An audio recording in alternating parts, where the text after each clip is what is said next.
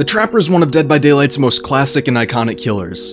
Unfortunately, over the years, the game has gotten a bit too ahead of the gameplay that he has to offer, leaving him toward the very bottom of most tier lists. What would it take to transform our lame Trapper into a killer that's worthy of being on the front cover of the game? First, we need to start off on kind of an unintuitive suggestion. We need to nerf him. What do I mean by that? One of the Trappy Boy's strongest aspects is his ability to hook a survivor in a very isolated location like the basement and completely lock it down. If the Trapper is set up properly and wills it, that survivor will die. For the remaining survivors, if they want to actually get the rescue, that situation is at best a hook trade and at worst a full team snowball.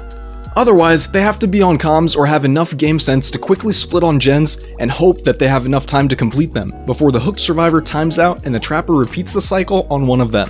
As the game currently stands, I don't see a way to buff the Trapper that doesn't also buff this absolutely degenerate scenario. Before we do anything else, I think the killer basement needs to be completely removed.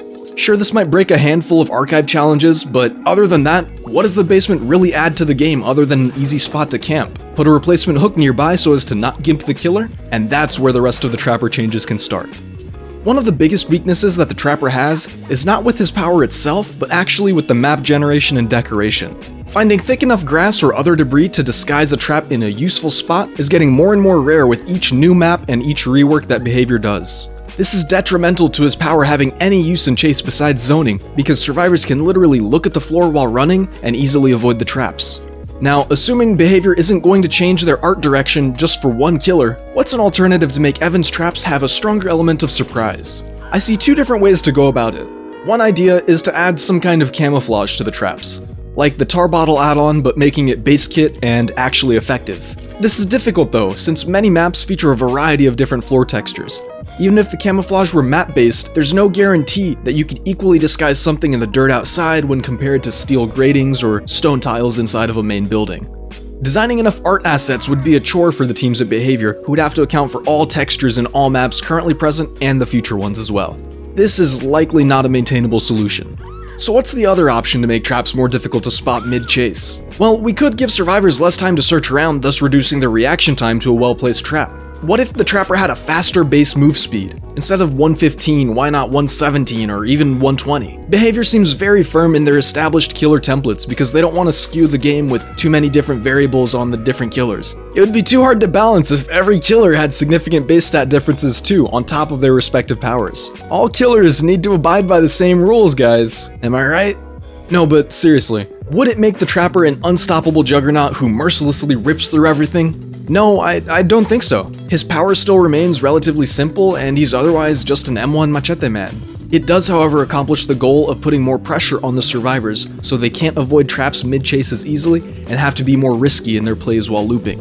This also helps address another one of Trapper's weaknesses: his overall map pressure. Raising his base movement speed just a touch should help in his traversal from point A to B without being too oppressive. And on top of that, give my man base kit coffee grounds. Setting up a trap should not be a punishment.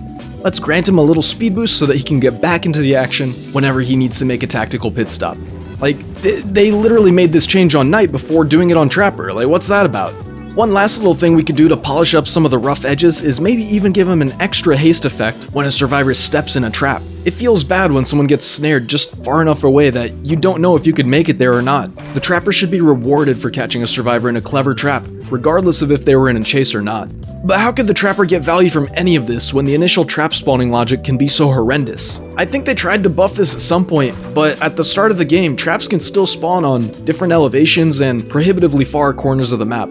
A start to fixing this could be to prevent traps from spawning on different planes of elevation besides the primary level that each particular map plays on. This, of course, would not be as useful on maps like The Game or on Midwich that are literally built around having two stories in the first place, but the main idea is no more spawning traps on away-facing hills or random upper catwalks. This is only a partial solution though. Any kind of spawning logic is going to end up being inconvenient for some kind of corner cases. The real issue stems from wanting to get your most useless trap into a new position where it becomes useful. Maybe they could add a way to recycle traps, similar to Hag or Freddy.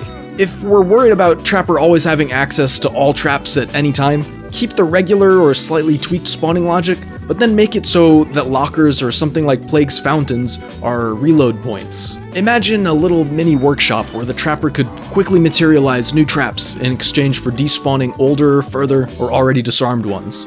Maybe even have disarmed traps immediately despawn and appear back in the trapper's inventory. The spawn logic on lockers and unique killer interactables could be rough for certain maps, but doing this puts Trapper's power into a more common framework that other killers use and could also benefit from if it got further improved.